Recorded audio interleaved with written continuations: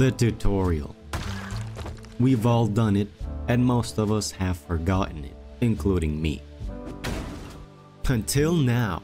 There I was, staring at the main menu for an unknown reason when I spotted the tutorial.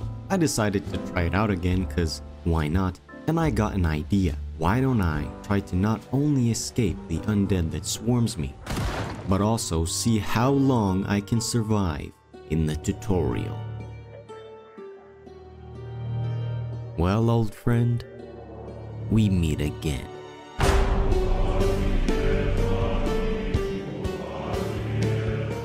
So here I am in the tutorial. All I remember is that what Spiffo says, this little fella, throughout the tutorial is pretty funny. At first you have to zoom out and zoom in, and then he says, "You're great at this." Then you gotta walk a little and... uh-oh, dead person alert. Then you pick up an empty bottle and a mouse and are forced to eat it. That's better, apart from the nausea. Sneak up to a zombie and kill it. Take that, Mom. The frying pan broke. Your mother's skull was really thick. Jesus. Sneak up to another zombie behind this fence. Wow, it's like you're invisible. I mean, we've maxed out your skills here, but that is impressive. What? No, you didn't. This is some special forces stuff right here. You did it. No more daddy issues. Dad was a prepper, but he didn't prepare for you, did he? I love this game. Then you are taught how to apply bandages, put on clothes, jump over tall fences, and shoot any gun. They're all dead. So sad. And finally, you're taught how to take the antidote. Last advice, if you ever get a zombie bite, or fear one is imminent, then press Q, and you'll swallow the antidote. Hey, I'm over here! Only kidding. All hope is gone. There is no antidote. Have fun. What do you mean have fun? Oh my god! No, please, get away from me. Why would you die? Oh god, there's too many. There's too many of them.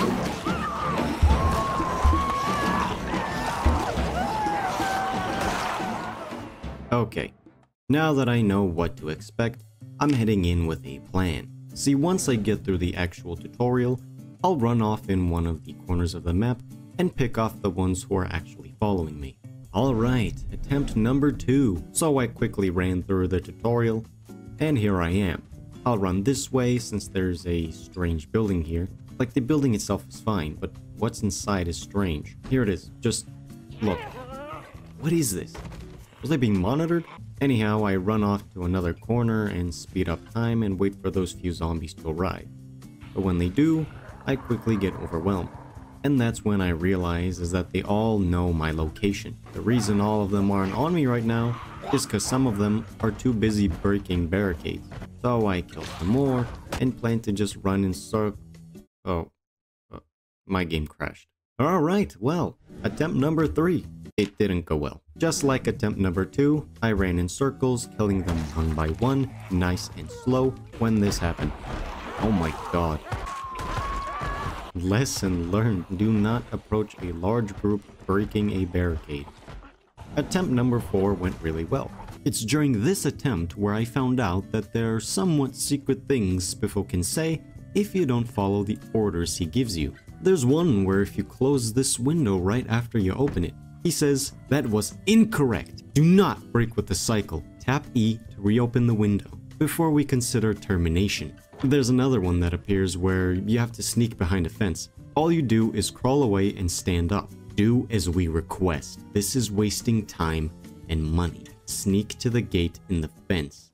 Now. Oh, and here's another. If you just stand in place for a long time, he says, "Subscribe to SQZ and don't forget to..." Now, like I said, this attempt went really well. So much so that I got rid of all the zombies who were following me, but not all the zombies on the map. But while doing so, I realized I was limited in what I could do. Let me explain. In the tutorial, the only thing you can interact with, item-wise, is clothing. You cannot eat anything, you cannot drink anything, you cannot right-click on anything, except for clothing. This wasn't really a problem since it didn't seem like I was getting hungry or thirsty. So other than those limitations, maybe I can also not get hungry and thirsty in the tutorial. So I headed off to that building and decided to wait out my time, and boy was time slowed down. This is sped up by 3 times. For reference, this is what the default time looks like when it's sped up. By default, 1 day is 1 hour in real time. So now, all I can do is wait, and wait, and wait.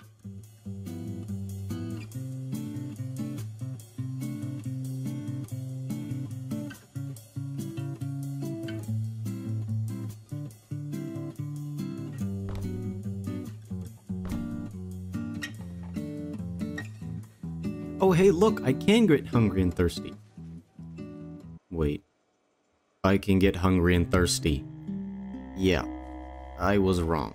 I can get hungry and thirsty. But this is bad news, because remember, I can't eat or drink anything. So all I can do is accept what's coming. Oh no, I'm starting to die of thirst. No, it's over. 1 day and 4 hours. It's how long I could survive. You know, I wish I could have done more. Maybe I could have done some foraging and all that good stuff, but I was very limited in what I could do, and had no idea what to do to survive any longer. But then I thought of something the next day. I was thinking, maybe I could just change the code in the game's files to somehow remove all these limitations. I mean, how hard could it be? What if I... No, wait. Open Easter egg door. Yeah, this isn't gonna work out. So I got to thinking again and decided to sit down and learn how to make a map for the game. I watched a couple tutorials by Blackbeard and Daddy Durky Dirt. Thank you guys so much for making these. You guys are a godsend. But once I was done watching them, I was at pretty much 30% completion, and I realized this would take too much time. Then I thought, why don't I just take the maps files and turn them into a separate world? And it worked, but there were 2 problems. There were no zombies, and the foraging zones were a little messed up, in my opinion. But to add them, I needed completely different files. Luckily, there is a GitHub repository by Unjammer. All the files I need. Thank you, Unjammer. Seriously, thank you. You are also a godsend. So I went in and changed the foraging zones, added zombie spawns, and it works perfectly. Yeah, there aren't as many zombies as there are in the tutorial, but there also aren't any barricades to distract them with, so I think it's pretty fair. If you'll be interested in playing on this map, I've uploaded the map to the workshop, and the link to it is in the description. Alright, I'm gonna try out this map that I've put together. Now, since the zombies knew where I was, I'll try to do something similar here by changing memory to long, sight to eagle, and hearing to pinpoint. I won't have any traits or occupation, because when I went to the info tab of the character in the tutorial, there were no traits present. Oh, and her name was Jane Doe, which will be the same name we'll have for our little character here. Okay, we're ready. Let's do this. Now, stuff does spawn in these containers, but since we were provided with pretty much nothing in the tutorial, I won't be taking any of it. Let's see who's around. Oh, and they've already spotted me. I've got to get myself a weapon so I can deal with these folks. I'm exhausted already? Just like in the tutorial, I decided to run off to a corner of the map, pick them off one by one, hoping the trees would slow them down. Ooh, a backpack. And then I saw an opportunity to get myself a weapon. Metal bar, come to me. Now, even though I have a weapon, being exhausted meant I could barely do anything, since every zombie is coming for me. I kept running in circles, killing them slowly, and then one came to me with a shotgun, which I used ineffectively.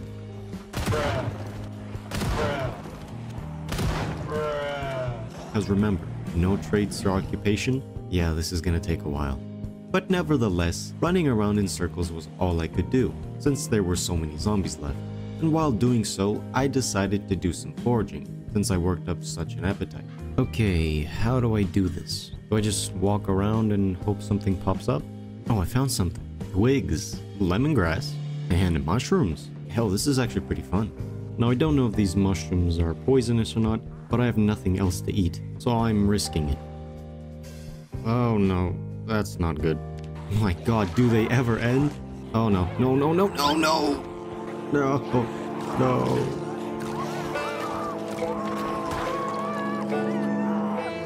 And there goes attempt number 5.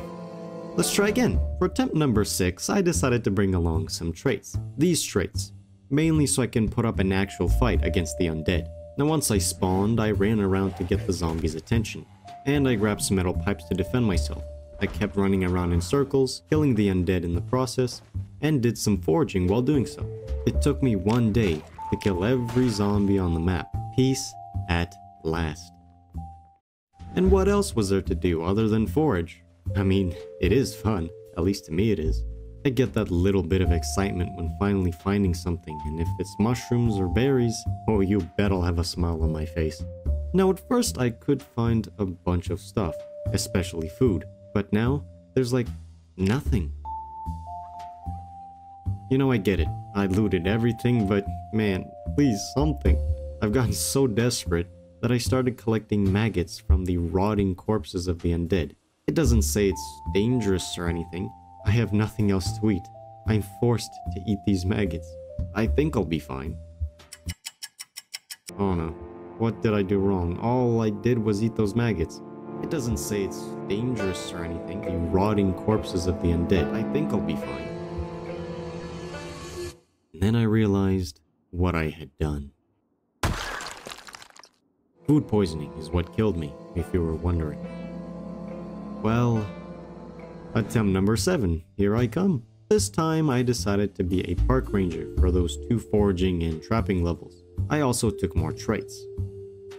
This attempt, I decided to take things slow, crouching around so I don't get overwhelmed, taking them out one by one. After it was somewhat safe, I headed out to see how great it is to forage as a park ranger. Oh, 2 in 1.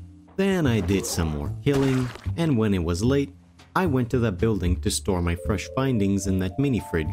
Just look at all these things that I've found. My goodness. Then I remembered something I came across earlier. The potatoes, broccoli, carrots, and other things that were growing outside. So I was wondering, how long will they take to grow? Well, let's find out. Let's see. Carrots, 10 days. My current goal is to survive 10 days so I can harvest those carrots to have enough food to survive long term. After that, I went to sleep. Day 2, I woke up and saw something beautiful and beneficial. Rain.